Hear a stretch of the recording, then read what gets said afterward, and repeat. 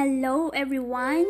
Welcome to my channel. Ngayon, ang ating babahagi na naman ay paano maglagay ng thumbnail sa ating YouTube videos. So, maglalagay tayo ng thumbnail sa ating YouTube videos. Una, upload ka muna ng video sa inyong YouTube channel.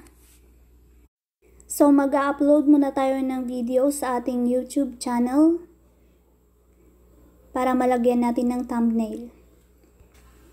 Upload muna tayo ng videos. So, ayan ang ating i-upload. I-private ko muna kasi para mamaya ipapublic na natin kapag nalagyan na natin ng thumbnail. So, upload na natin yan. So, habang nag-upload ang inyong videos, mag-prepare na po kayo ng thumbnails. Ayan.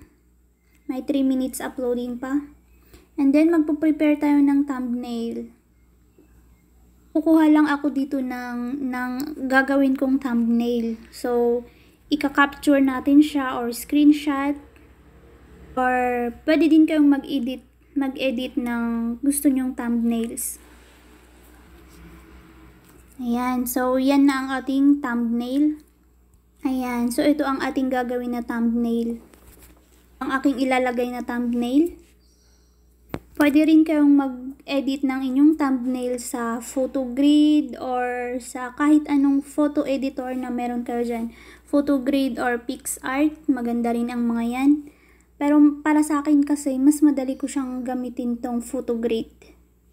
So, nasa sa inyo na kung ano ang mas madali sa inyong gamitin. Pag-editan ng mga pictures. So, ilagay na natin ang aking thumbnail sa aking video. Mas madali rin para sa akin maglagay ng thumbnail dito sa YT Studio app. So, kung wala pa kayong YT Studio app, mas maganda na i-download nyo siya.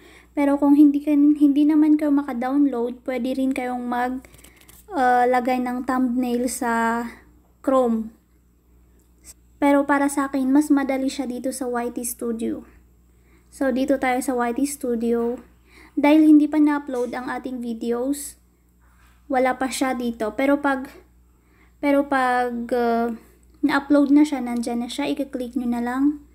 Pero kahit hindi pa siya na-upload ng husto, punta tayo sa videos. Ayan. Uploading, processing na siya. Ayan. So, i-click natin itong video.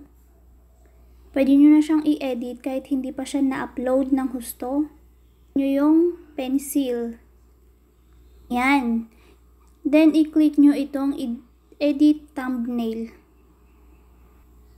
Ayan. Meron tayong custom thumbnail. I-click nyo yan at ayan. So, nandito yung ating thumbnail. So, ito siya. Ayan. Kapag kontento na kayo sa inyong thumbnail, i-click nyo lang po yung select. Ayan. Click select and then, ayan, may thumbnail na yan. And then, dito naman, i-public nyo na siya kasi na-edit nyo naman na siya. So, i-public nyo na siya and then i-edit nyo, i-add to playlist nyo na siya kung mayroon kayong playlist. Mag-adds na rin kayo ng tags. Pwede rin kayong mag-edit dito. So, ayan. And pwede rin kayong mag-edit dito sa advanced settings. I-edit nyo na rin siya kung mayroon pa kayong dapat na i-edit. So, yan ay posts and blogs. Ayan. Then, ilagay natin na no, it's not made for kids. Kapag kasi nilagay mo yung yes, it is made for kids, mau-off comments siya. Tapos na. Tapos ka na, is click mo yung save.